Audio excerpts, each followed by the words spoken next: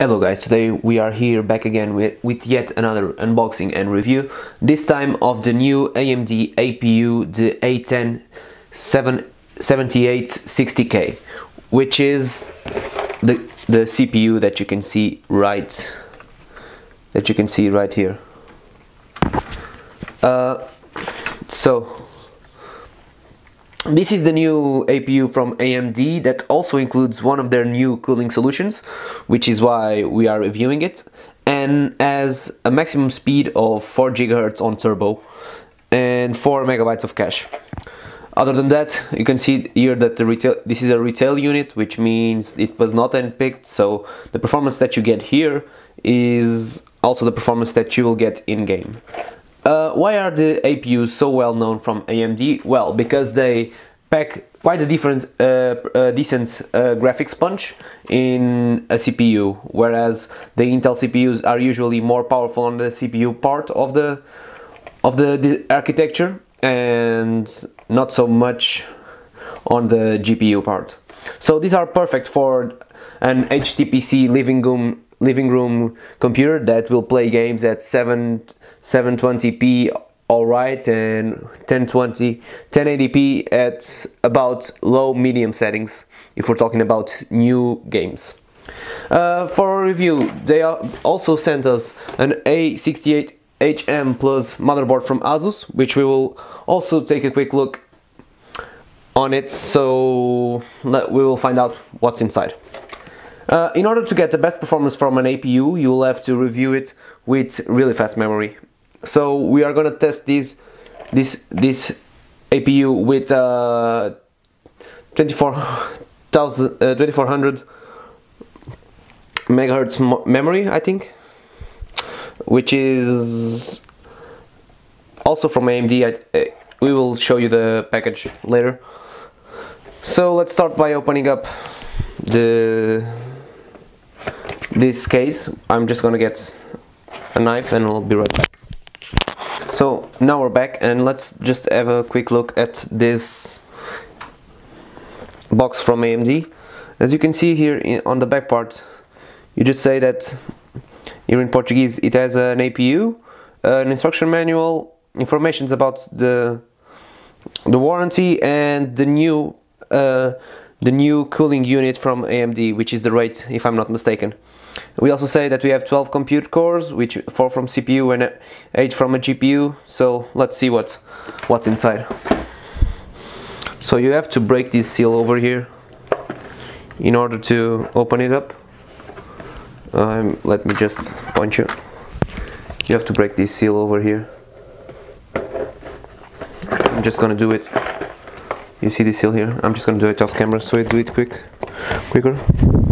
So I've done it. Now the seal is broken. Just gonna open it up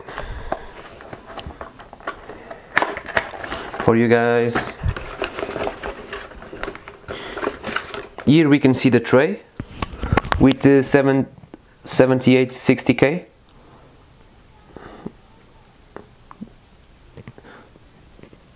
You can see it here, and this is the instruction manual from AMD, and here we have the new cooling solution from AMD.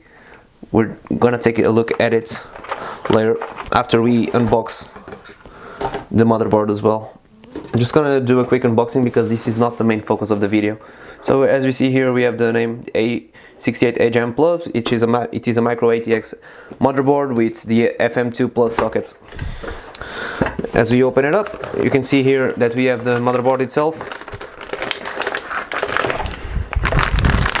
So nothing too fancy.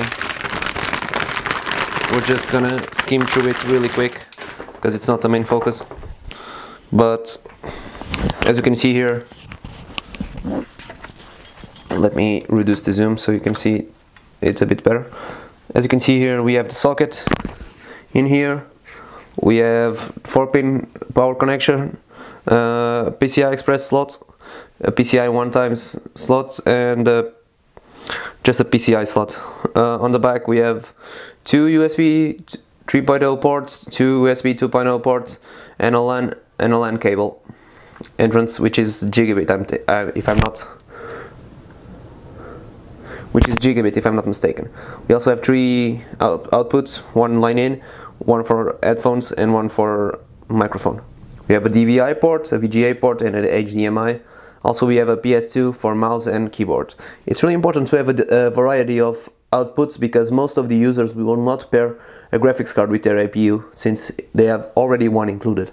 So we're just gonna put it back into the box and then we'll just have a look at the cooling solution that AMD provided.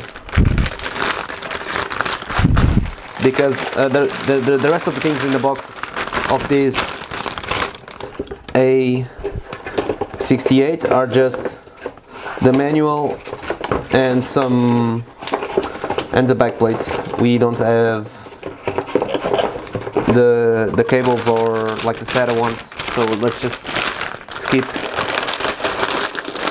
We're just gonna skip it and gonna see the things that matter. We have already shown you the APU, so let's go for the cooling solution.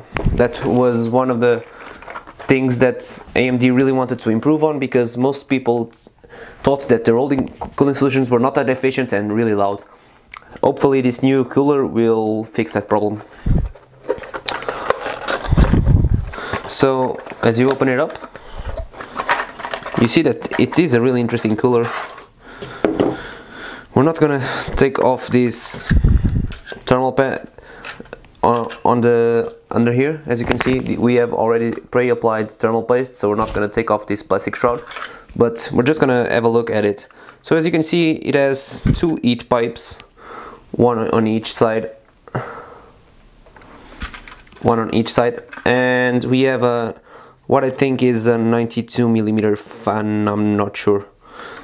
A 92mm fan probably, or an 80mm. One of each. It should be one of those sizes.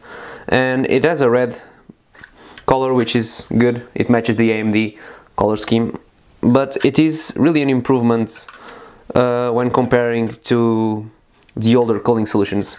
It has a 4-pin Pwm connector, which means that the fans will be easily adjusted, and you use the default backplate, as you can see in here by these brackets that secure the cooler. So I think all in all it seems to be a decent cooling solution, and we will see how much we can push the A10-7860K with this solution. But also we will see if we can push it even more with another solution, from one from Noctua, for example. We will see later. So this is it for now, guys. We're gonna join you in a bit with the test rig assembled, so you can guys see it work, and after that we will just put on some results and comparisons. You guys might remember, those of you that follow our website, that we have already reviewed the 7850K.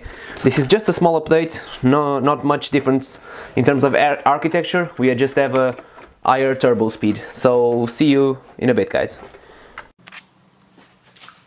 Hello guys, so now I'm gonna show you how to install the new CoolerMaster cooler, and I am well aware that I don't have thermal paste put on the heat spreader, but I will put it on when I actually gonna build the rig. You will always have to put thermal paste before you do this, because else you're just gonna have really bad temperatures due to bad connection between the heatsink and the CPU heat spreader.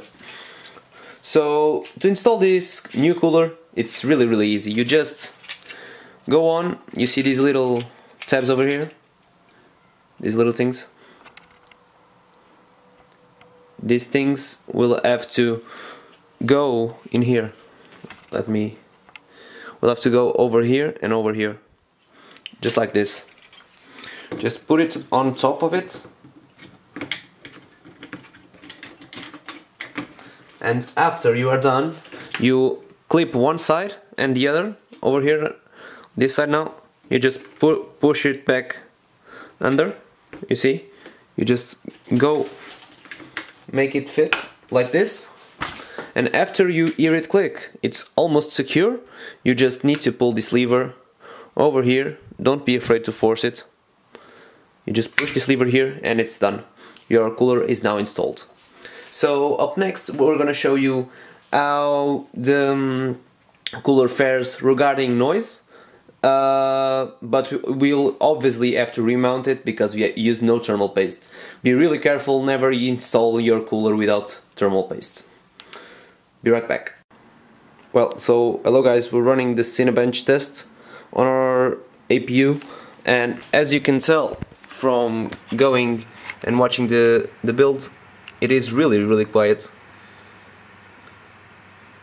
And we have to remember that this is a CPU intensive test, and that the APU, now we're running it at 4.3 GHz, which is overclocked comparing to the base turbo speed of 4 GHz, and it still isn't that loud, as you can tell. Even we're pulling the camera close so you guys can hear the noise, but it's still really good. This new cooler from CoolerMaster is really good. It was a nice addition to the APU line of cooling, which means that if you are planning on building a rig with this CPU, you will probably won't need a custom cooler unless you want something really beefy for even bigger overclocks.